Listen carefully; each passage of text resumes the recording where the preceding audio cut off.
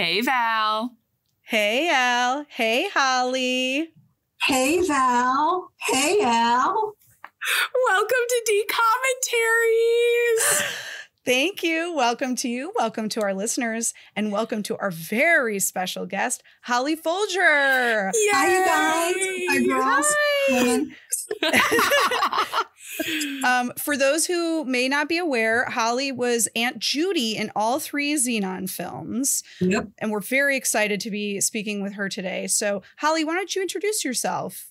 Well, my name's Holly Fulger, and I am an actress, among other things. And I'm really excited to be here to talk to both of you about me. Yeah.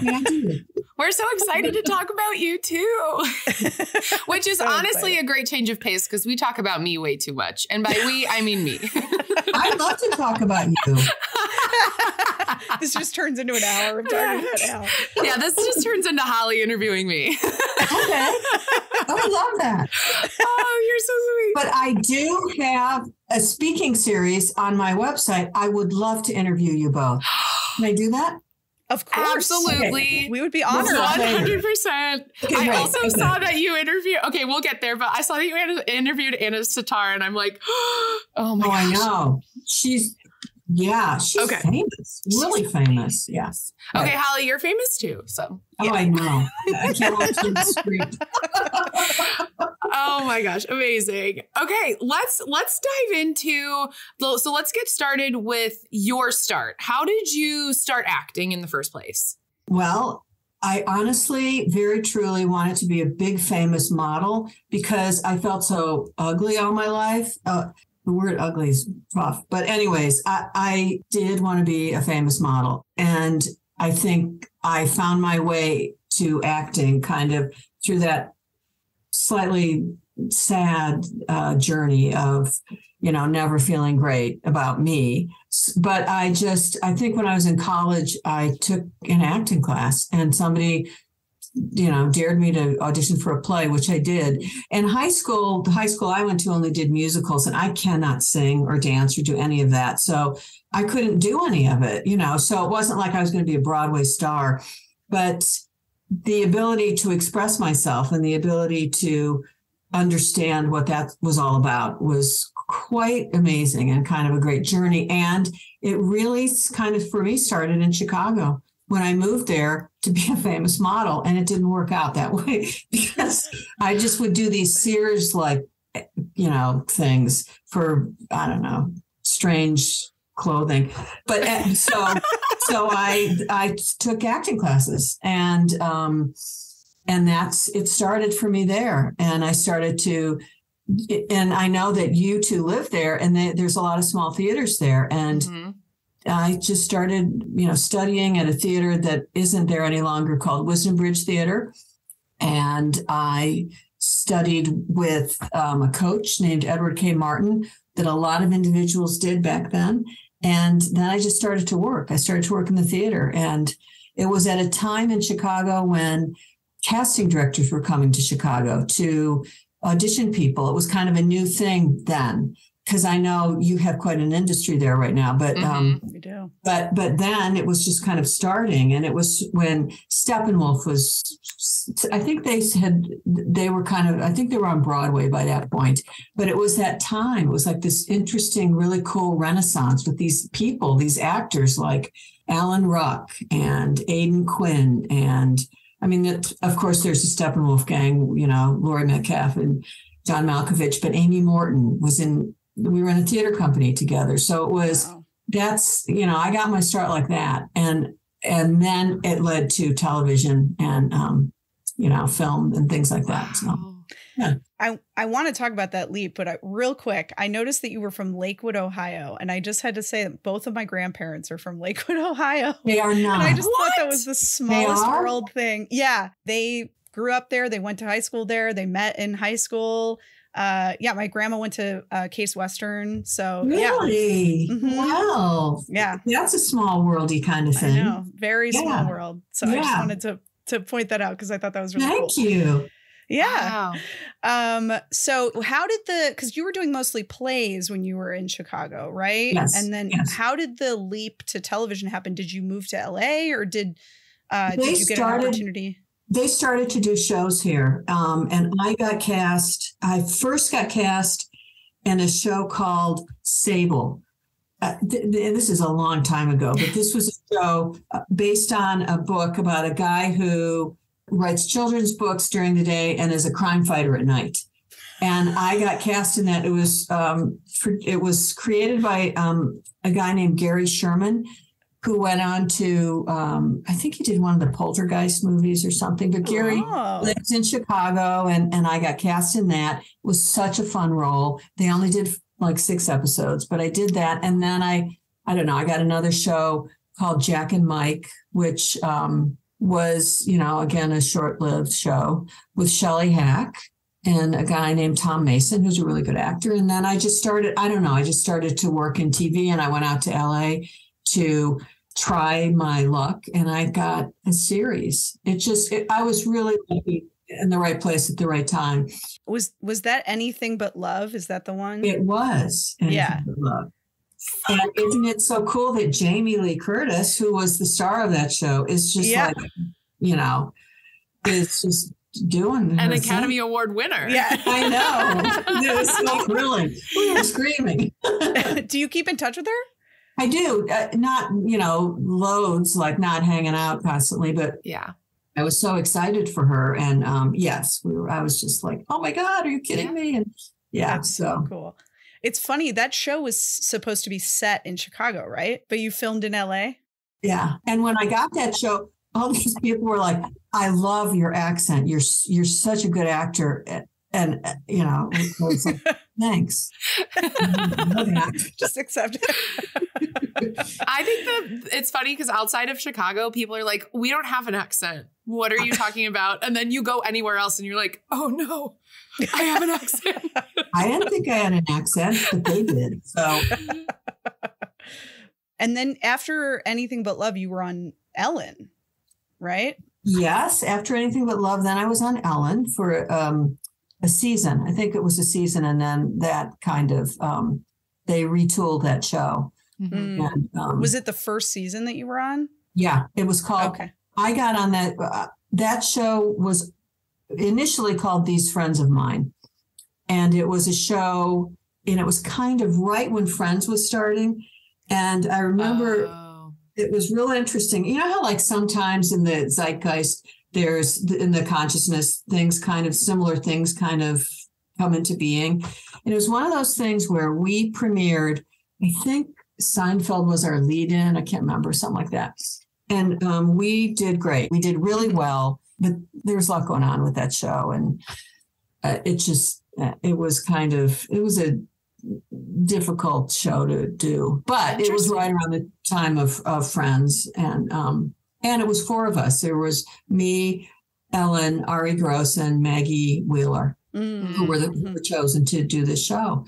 And then I don't know, just kind of changed. I find it interesting, though, that you went from, like, I love the sitcom format because it's like a mini play every time because you're learning the blocking and you're cheating out. And so I love that your storyline is like from plays and stage acting into sitcoms into bigger things. I love that. Yeah. Yeah. And it is like theater, sort of. It is, though. It is because it's in front of an audience. And I mean, you can retake forever, so you can't really do that in theater. But it is like theater in that you do have that audience, and it is that thing when you're doing a play, that energy you get from the audience is that's part of it. That's part of the whole experience of acting in the theater and also on sitcoms. Yeah, that's neat. I didn't even think about that, honestly. It's the whole reason why I want to be on a sitcom. I'm like, don't give me what is it, multicam or single cam? Yeah. Multicam. Multicam, yeah. Yeah. Let's just dive into Zenon. How did that kind of come about? Was it just you got an audition and I got happened, an audition, and I went in, and I remember Suzanne DePass and Suzanne Costin produced that. And then it was through Disney, but it was, and I don't know if you know anything about them, but Suzanne DePass is a pretty cool producer. She's a woman of color, and she's kind of done some pretty amazing things, within the construct of, being a business that's was, so male dominated when she started. And it was Zenon was based on a kid's book about a little girl who goes into space. And I remember I auditioned for Aunt Judy, and then they kept having me come back for this, for it. They were kind of thinking about things and rethinking things. And I got it. And I had absolutely no idea that Zenon would be the one thing that, like, to this day, people, it's so hilarious. I went to do a workshop with my nonprofit in New Jersey in February. And it was so fun because the woman who facilitated it loved Zenon. She's your age. And when they find out I'm Aunt Judy, people it's just, I had no clue that would ever happen, but it was so fun to do. And we traveled everywhere doing those movies. And it was a time that I can't, when I think back, it was just fun. It was just fun because just things that I remember distinctly. One time it was Zenon 3, and I was supposed to be in a spaceship with Commander Planck. He was then my husband, I think. And we were supposed to be experiencing turbulence. And we're like, it's so funny. Or they have these guys on either side, like trying to make it go like this. Or I remember I was like, Stu, look. And I was doing this with the seats, and I broke the seat, and it was,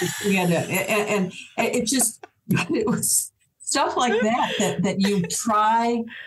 It just was fun. It was fun doing it. And there was a sweetness to it, and you felt that when you did those movies. It was just like, it was one of my favorite jobs. It was really fun. Yeah. It's really cool. We did recently watch Z3, and I think we both know exactly the scene that you're talking about. Yeah. A cow comes in or some kind of thing. Yeah, and you're like, why is it snowing on the moon? Yes, it is. I broke that. It was so hilarious. I broke that seat because I was trying to make him laugh. Like, look. Oh my gosh, it was a car seat that they had put in this thing, and we shot that in Cape Town, South Africa. Wow. And sometimes when you shoot in places like that, things are different. They're not as streamlined in some, some different places.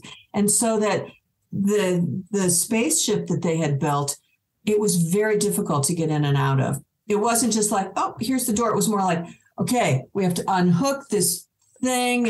And so it wasn't, me breaking the seat was a huge drag for them. I mean, I don't think they were happy with me, or they thought it was funny at all. So, Well, we heard that movie was supposed to be a theatrical release, and then they decided against it. So it was like a movie that was meant to have a much bigger budget, basically, than it actually did, and that kind of affected things. I think the whole time with Zenon, there was always this thing where they wanted it to be a series. They wanted it to be this. They wanted it to be that. And then, I don't know, they would wait, and then something would happen, or somebody wouldn't be available, but it was always kind of that. It was always going to be something. And then it just was what it was. But yes, none of those budgets were ever, I don't know what it's like on some of those other shows, but it is like, when the doors are supposed to automatically do this when you go in you're on a spaceship, it's two guys on one end, like, those things to me are comical and darling. Yeah. Right. For how futuristic it was supposed to be. It was very modern. Right. But they were really, I don't know, they were just such fun shoots. And like I said, we traveled to some cool places. Mm-hmm. Well, because Z3 was in South Africa, and then Val's going to remind me of the other two places where the other Zenon movies filmed. I know that Zenon 2 was in New Zealand. Right.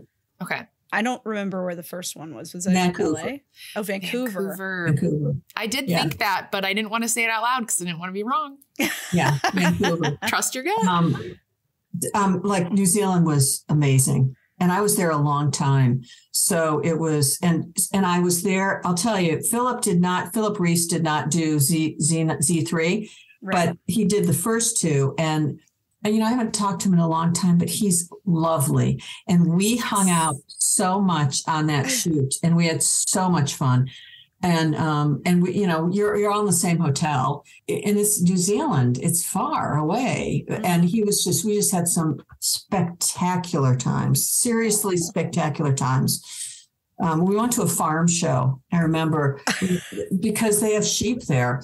Right. So went to a farm show where you watch like the dog herd the sheep, and then they sheared a sheep, and then they had I remember they had milking, you know, cow milking thing. And Philip was asked to go milk the cow. It's an audience. There's an audience there. And so he goes and milks this cow. It was so funny. He came back and he said, I didn't like that. I didn't like that. Really funny. Amazing. With each film, you had all those different experiences happening. And you had all those, like in New Zealand, all the guys did this. New Zealand has this cave with glowworms. Oh, yeah. You know, and you can go down in the cave and float down in a, you know, one of those floaty ring things, whatever they're called. Floaty. Like an inner tube? Yeah. Yeah. Oh, okay. Right. Inner tube. Okay. Thanks. And I did not go because it seemed kind of, you know how here things are very specifically, and even then things happen, but like you're in an amusement park, it's very safe. That was like, okay, climb down this thing in a cave and then get in that inner tube. And I didn't go, but the guys went. So Stu went, Commander Plank went, and then Zenon's dad went, Rob. And then, oh gosh, I can't remember his character name, but John, he's such a good actor. Anyways, they all went. They all floated down the glowworm cave. Which I didn't do, but anyways, so there's all those different things that you're doing with all these people, and then you're shooting, and then you're hanging out. Oh my God, that's so fun. Yeah. I remember we remarked on how much fun Philip seemed to be having in the movie, like as his character, especially in 2, I thought. So it's nice to know that he's like that always. And he's darling. I think he's directing a lot now, and acting, but he's lovely. He is just one of my favorite people. He really is. It was fun, just so fun to hang out with him and, you know, travel around New Zealand together. Really cool. Even you, it's so nice to know that you're a kind, wonderful person. And it's like, it's so nice to put the like, well, everyone loves her as Aunt Judy, that like you as Holly are also an incredible person. And it's just really, I love when good people have good things happen to them. And it is so well deserved. You're wonderful. Thank you. And it's only been 20 minutes? I know. Holly, anytime you need hyping up, I will hype you up. Thank you. Thank you very much. I appreciate that. I'll call you later. Well, kind of speaking of that, I was wondering, like, did you feel like Aunt Judy was sort of fully developed from the script, or did you get to kind of imbue her with anything? Like, how did that process kind of? Oh, I think I did. And I think that there were things that, you know, just the fact that Aunt Judy hated to fly. I hate to fly. I hate to fly. And they got a big kick out of that because, you know, when we went to do all those movies, those trips were not, Vancouver wasn't far, but South Africa and New Zealand, that's a long far. Yep. I've done those flights. They're long. They're long. This was before 9/11. And both those flights, I spent most of the flight in the cockpit with the pilots. Because I was so scared. And this was before, you know, all this stuff happened. And I would be so scared, and they just, you know, take me, and I'd sit with the pilots, and they had that dump seat. I'm sure like now I'd be arrested, but then you know, it was so nice because I was so scared, but they got a big kick out of that. Whenever they'd always put stuff in about how I was scared of flying, or I don't know, I can't even remember. Or I remember the car they chose for me was that little VW Bug. Yep. There's certain things that, or the costumes, you know, our costume designer was Mona May, who's just incredible. Right. I mean, please. So you know, you'd go to these fittings and there'd be Mona. Mona I interviewed on by the way. The show, yeah. So it, you know, just that level of creativity of her and those costumes and, you know. Yeah. And those girls, they were such cuties, right? The so little girls. Oh my God. They were so, when I first met Kirsten, she was, I think, 11 or 12. She's just a little nugget. So, you know, she was. But she had so much command of the character, like, I know. right away. Like, she knew exactly who that character was. And, you know, despite anything else going on in any of the three movies, it's really clear that she knows exactly who that person is and conveys that super clearly, which I always thought was really cool. Yeah, she's wonderful. She is. Yeah, we've watched, I think at this point now, Val, we've had 50 episodes, so like 48 or 49 movies. And I think the sequel is probably my top two. Definitely my top one or two. I think the sequel is an incredible, I'm going to say so it, good. Film. Thank you. It was so much fun to do. I think Manny Cotto directed that. Yes. Now Manny's gone on to like, I think he does a lot of like horror stuff because I can't remember. I'd have to look him up, but Val's on it. She's quick with that stuff. Yeah, he did American Horror Story. Oh yeah. He's done a couple things that are like horror. Yeah. The Exorcist. Yeah. Yeah. A different direction. Yeah, very different. We see that actually a decent amount on these movies, and I think it's so cool when someone who is not like, that's not their like usual gig gets to direct or even write one of these movies, because it brings a different approach, a different perspective, which is really fun. Like we just watched Now You See It, which is about a reality show about magicians, and the person who got the final writing credit was a reality TV producer. He's like never written anything else ever. So I just thought that was really interesting that, like, you know, he did enough to the script to have that like final credit, and he's not even a screenwriter. Oh, that's so cool. You know, yeah, like I don't know. I think that stuff's really interesting. Wow. Al, do you have any other questions? I have so many. Are we specifically regarding decoms? We can move on if you want, whatever you're feeling. Holly, do you have any final thoughts about Disney Channel, decoms, Zenon? Like I said, it was an absolute blast to do those movies. It just was such a wonderful thing. And to be able to impact. One time I did get mobbed by 12-year-olds, and it was my kids at the time were I don't know, they were in, elementary school, and we went to a picnic for, it was at the end of the year. And we were at this huge park in LA, and we were going into our designated area, and we walked past these group of 12-year-old volleyball players. And one of them was like, and I got mobbed. Now my kids are like, what? Seriously, my kids were just sort of never all that, like, wow. But it was remarkable to me that it had that kind of an impact, and that and it did on girls, and I loved that. I loved that because, and again, the thing with Suzanne DePass and her producing this, she cares about what she produces, and she wants to present things that are empowering. And that piece of it was really cool. And I loved that. And I loved that there were girls doing stuff, right? And saving the planet. That was just cool. And I love that kids, people still like it. That's remarkable to me. Mm-hmm. So I loved doing it. And I loved meeting all those people. And I would have never met you two had I not done it. That's not true. Which is really the most important. Yeah, we're the most important part of all of this. But it's so true, though. You can definitely tell that as a producer, she cared, because we've watched some of these movies and you can tell when they don't care. And it's so great to know that this thing, just like you said, that all of these girls looked up to, that we looked up to, is the value that was put in, is the value that it's getting out. And that's just so truthful of, like, you put in 100, you're going to get 100. Yeah. And we did. And we loved those movies. It's so funny. I just heard from Suzanne Costin today. I haven't talked to her in a while. And she just texted me today.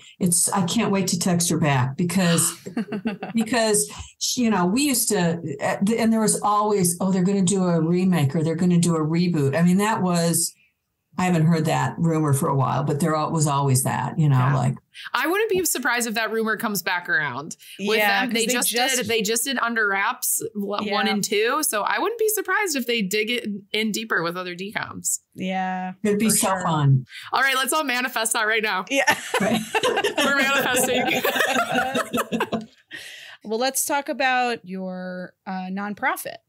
I have a nonprofit called True Beauty Discovery that I started, inspired, frankly, by my daughter, who, like I said, me, the famous model story, and that whole deal with me. One of the things growing up, it was always a deal with how I looked versus being an actor. It was always something that was part of the equation, and I think it was disempowering to me. But when I saw my daughter go through some of the same stuff that I went through about my looks, my daughter who's perfect and stunning and, everything, and to see her experience that, it was shocking to me because you think, well, no, we're more advanced now. That was one of the reasons why I wanted to start this nonprofit was to see if I could make a difference. And so we have a couple initiatives. We have our workshop initiative, and we're doing workshops all over the country. We have a speaking series initiative where we interview different individuals who are real life role models for, people to look up to. And we have a docuseries that we're developing and working on. So those things, that's where I've been putting a lot of my energies lately, is the nonprofit. And the other thing that I'm really excited about is when I lived in Chicago, we were all in different theater companies. And there was an actor in a theater company, Paul Raci, who was nominated for an Academy Award a couple years ago for a movie called The Sound of Metal. Which is incredible. Mm-hmm. He's incredible in it. He's an incredible actor. I've known him for years. And it was one of those things when he got nominated, you talk about nice people. And when Paul got nominated, all of us who are friends with him love him so much that it was absolutely a fun ride to watch him and Liz, his wife, at the awards, and be like texting Liz, "What are you wearing?" And it just was so much fun. And the other day, well, not the other day, but a couple of months ago, I was watching the Golden Globes, and and then I'm just sort of laying in my bed thinking, I really want to be an actor again. What should I do? How can I do this? And I started to think, maybe I should develop a script. Who would I want to work with? And I thought about Paul.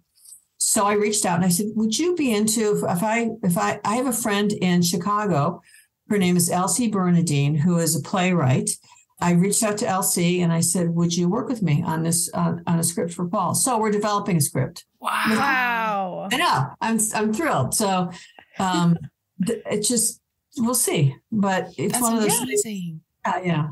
That's exciting. Are we allowed to know what it's about, or is it still kind of I'll just say the working title is called The Linoleum Club. Whoa. Oh, okay. I'm intrigued.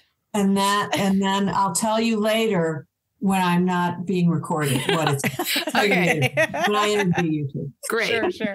Allie Ring, 5'10", Chicago, Illinois.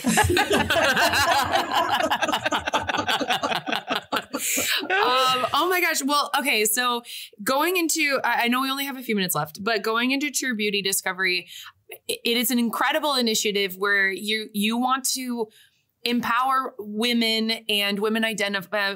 How do I say that? I'm blanking on my words. Yeah. Women identifying people, femme. Yeah. I think you kind of list them all. Thank you, Val. So what are some ways, because I am currently struggling with this, that you practice self-love? Well, it's a tough one, right? I mean, it's not like it's culturally embedded, in our daily life.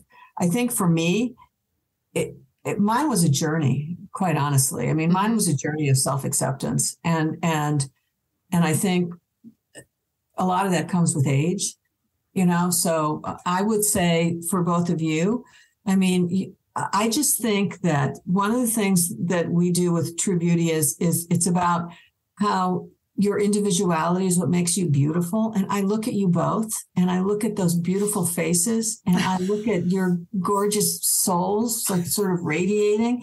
There is absolutely not one human being like you in the whole world. And you're just extraordinary in getting that and starting to understand that. That's something really extraordinary. I don't think we think about it that much or we give it that much credit, but who you are to make a difference in the world and to impact people and to make the world better just by being you. Wow. So I don't know if that answered your question. No, but it did, Holly, it did. but to your point, you're like, this has been a journey for you. There's not going to be like one thing where you're like, every day I write down one thing about myself, like it doesn't, that's not what self-love, I mean, that can help, but it's not going to, get you to a place where every day you're like, I'm incredible and I'm wonderful. And Val and I have recently had this conversation, like the last couple months for me, I've just been really struggling with exactly what you're talking about is I'm falling back into forgetting that I am capable and I am strong. And so I feel like you coming into my life at this point in time is part of my storyline, really. Like I really needed this of looking through your website over the last week and taking the quiz and figuring out that I'm a trailblazer. And I love that. like I feel like I really needed this in this moment in time. Like this is what I've been searching for, of a reminder that I am worth it. So worth it, beyond worth it, extraordinary. Beyond measure. Okay, so Holly, when I need hyping, I'm gonna call you. All you just call me. Okay. You can call. You just call me. Great. All you just call me. Call me, text me. Really, or we could FaceTime. Okay. Wow. Thank you so much for sharing that. I'm so glad. Yeah. So now I feel like you're my best friends. Great. Oh, us too. You're our best friend. You're the third host now of commentaries. I don't know. Al, Val, and Hal. That's perfect. I love it. We're so thankful that you took the time, out of your busy schedule to talk to us. We I really loved appreciate it. I loved it. Gosh. Hey, and if I'm ever in Chicago, I was supposed to be there in May, but I can't make it in May because I have to do a workshop. But we're going to hang out. Oh, we're hanging out. It's on my calendar. We're going to hang out. And I'll get there this year. I promise I will, because I've got so many friends there, but I'll get there this year. Oh my gosh. And thank you so much again, Holly. We appreciate you and your time so much. It has been a joy to talk to you. And that's me speaking for me and Val. You're both lovely. She speaks for me always. You really are. But keep in touch. Yes, absolutely. We will, for sure. Thank you. Bye. Take care. Bye. That was like the coolest conversation we could have. I couldn't have imagined a nicer person or conversation. Oh my gosh, what a sweet. She is a dream come true. What a lovely person who is now our best friend. She's our best friend. We're getting drinks, coffee. We're having a slumber party whenever she comes to Chicago. It's so cool to meet someone who is who's had like a good amount of success, has what I would consider famous, knows a lot of very famous people. Mm-hmm. And is so down to earth and cool and nice and kind and generous. Like we've really hit the jackpot between Stu and Holly, man. Gosh.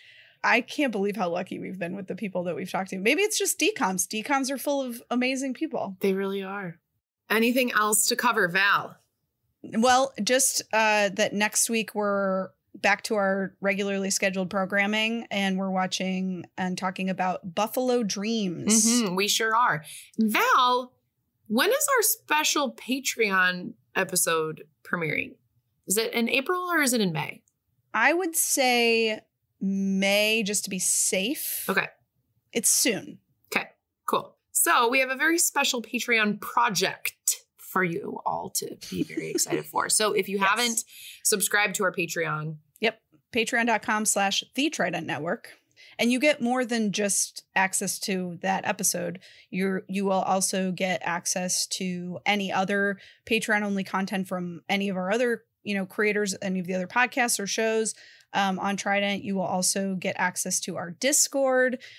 Depending on your level, you might also get some stickies and some other stuff. So you might get your name on our website. Whoa. So yeah, you could be famous too if you just give a few dollars a month. All right, Val, you good to go? Yeah. We got some really fun reviews recently. So thank you to those of you who left us some nice 5-star reviews. One of them I think I'm going to frame. Basically, thank you to the person. And I'm not saying this sarcastically. I'm saying this genuinely. For the person who gave us a 5-star review and said, just okay. End of review. And I am so grateful for you and your honesty that that's all we need. And here's the thing. You gave us 5 stars, which is really all that matters. Mm-hmm. We appreciate you. We also think that you are just okay. But we also got another very nice 5-star review as well. We appreciate those of you who have already left reviews. If you haven't, please do. It really does help other people find the podcast. Yay. I love you, Val. I love you, Al. Bye, Val. Bye, Al. This podcast was produced by me. And me. And it was edited by me. The music was composed by Michael McNally. You can find us online at thetridentnetwork.com/dcommentaries-pod. And you can find us on Instagram and TikTok at dcommentaries. Dcommentaries is a part of the Trident Network. To learn more about our videos, live shows, and other podcasts, please visit thetridentnetwork.com. Disney Channel original movies. Damn it, Allie.